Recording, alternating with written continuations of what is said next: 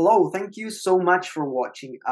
My name is Juan Toscano, and today I'm going to review a paper titled Deep Learning and Inverse Discovery of Polymer Self-Consistent Field Theory, inspired by physics-informed neural networks. As a brief introduction, the polymer self-consistent field theory is used in material sciences to characterize the phase diagram of polymeric systems. And we want to do that for several reasons. For instance, when we want to understand the polymeric behavior, when we want to predict some processing conditions, or when we want to design new materials. In general, and this problem is tackled using numerical approximations. However, if you want high accuracy and high resolution, this problem becomes computationally expensive. Moreover, the inverse prediction with numerical methods is not so straightforward because it requires trial and error, which increases the computational cost. So to address this problem, the authors proposed using a variation of the physics-informed neural networks to deal with the equation directly. Okay, so let's see the problem set up, and the authors analyze these one-dimensional polymer systems, and they will find how the local distribution of the polymers change along this 1D spatial domain. And we'll have two cases. The first one is these three homopolymers, and they'll have n segments of the same kind. And for the second case will be these AB-diblock copolymers, and here we'll see that we have Fn segments of polymer A and 1 minus Fn segments of polymer B.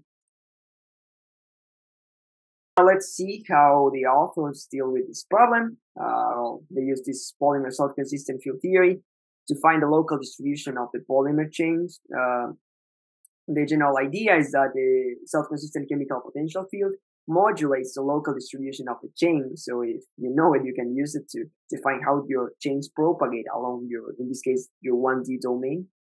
This is a field-theoretic approach that satisfies the minimum free energy, which is good because it means that the problem is constrained, but it can become tricky when you have multiple free energy, which is what exactly happens for this case, and we're going to see how they tackle that. Well, this process can be viewed as a modified diffusion equation. The natural size of the chain defines the diffusivity of the segments.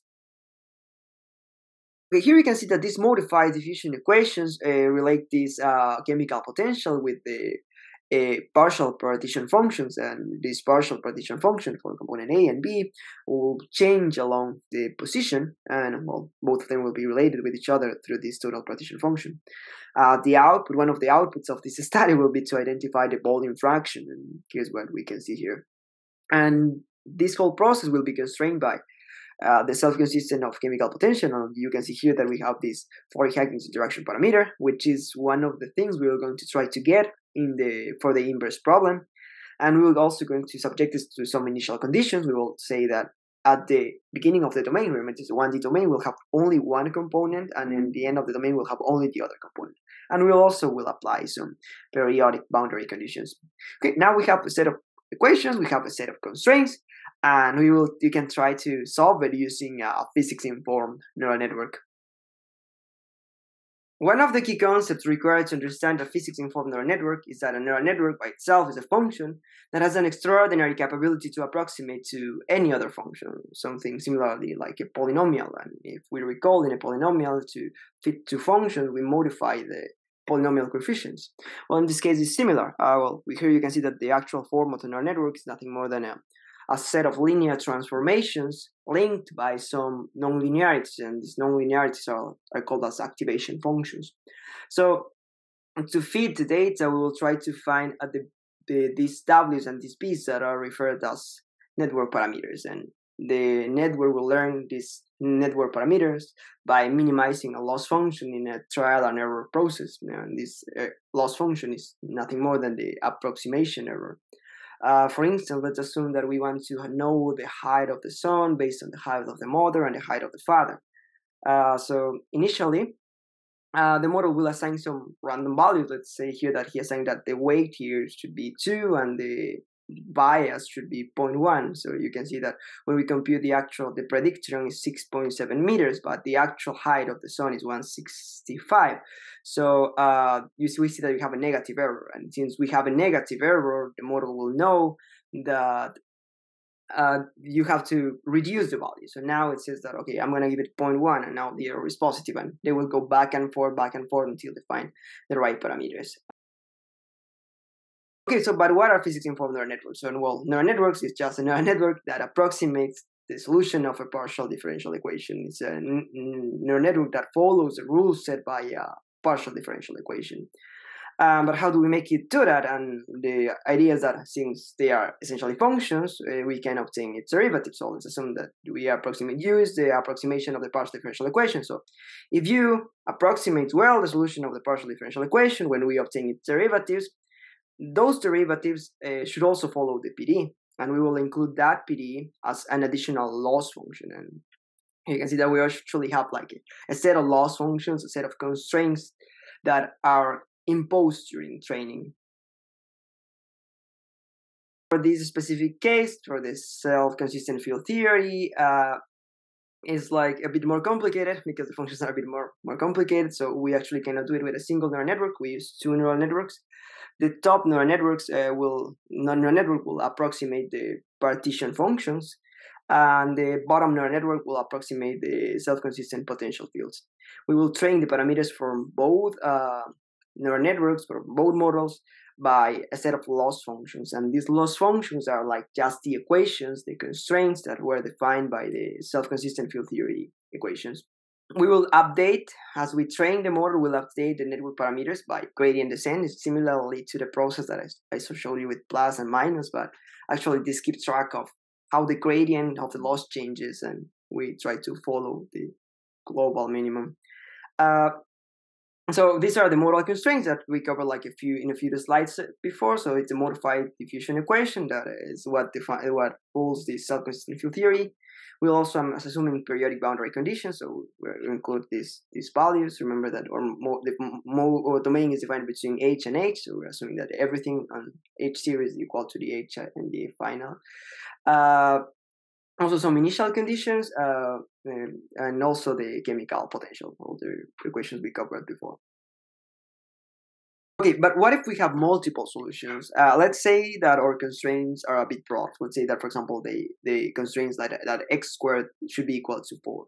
Well, then the value of x could be +2 or -2. But if we were like in elementary school, we may be waiting for the +2. Yeah, but how do we tell the model that, okay, I want the +2?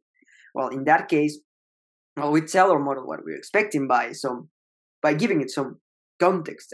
For instance, like if I ask you and I tell you how much is 1 + 1, how much is 2 + 2, how much is 10 by 10, how much is 20 by 20, and then after all those questions, I ask you what is the square root of 4, then you are most likely to give me the 2 because you know that I'm asking for positive answers. And that's exactly what happens here, and that's an issue when we have like multiple minimums. The problem here is like for this AB copolymer system, there's a metastable disorder phase that also has the local free energy minimum, but does not tell us like any information. So boy, the issue how to inform the model is like we feed some self-consistent fields that we obtain by numerical methods. And here's where you can see here the authors feed this information to the network. They train this network, so this network learns to give some kind of like result that makes sense, and then once they make sense, they kind of like give the actual data, and this process is called fine-tuning and transfer learning. Well, that's for the forward problem. For the inverse problem, it's a bit more straightforward. The only difference is that we add an additional loss called loss data, and this loss data will come from observations, but now we have observations, we have PDEs. So what we do is like we add an additional parameter to the set of parameters of the neural network and ask our model to minimize that parameter. So, for example, here in this equation that is like just like it's an example, we see that we add this loss data, and let's say that we want to identify this lambda. This lambda will become as a network parameter, and we will ask our model to minimize that parameter too. So, since the model has information, since it has data, it will find the right value for lambda. And that's exactly what the authors do for the second part of this project. And this is something important because it's a unique feature of the PINN framework. If you want to do inverse problems, especially with numerical methods, they require a lot of trial and error, which is expensive. Let's see the results for the forward problem. Well, for the homopolymer system, there's not much to say. Everything is the same. So the volume fraction is always going to be 1, and the volume fraction distribution is always going to be 0.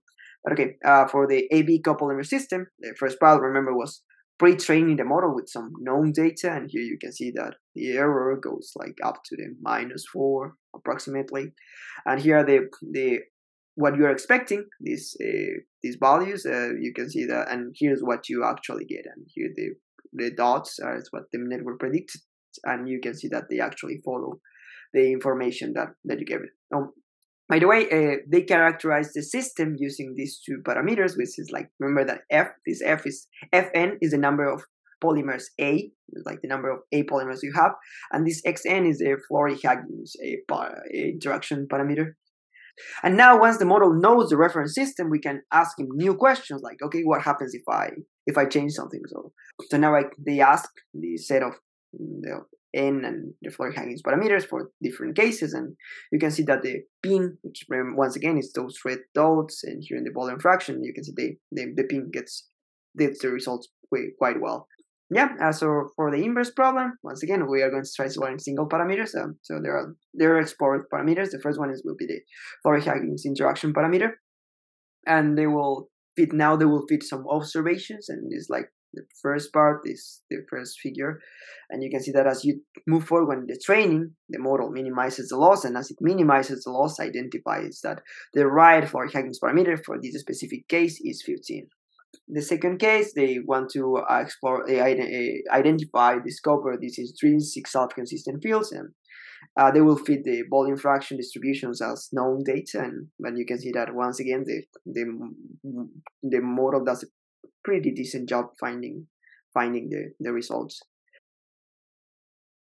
In summary, the author solved 1D polymer self-consistent field theory using a physics-informed framework.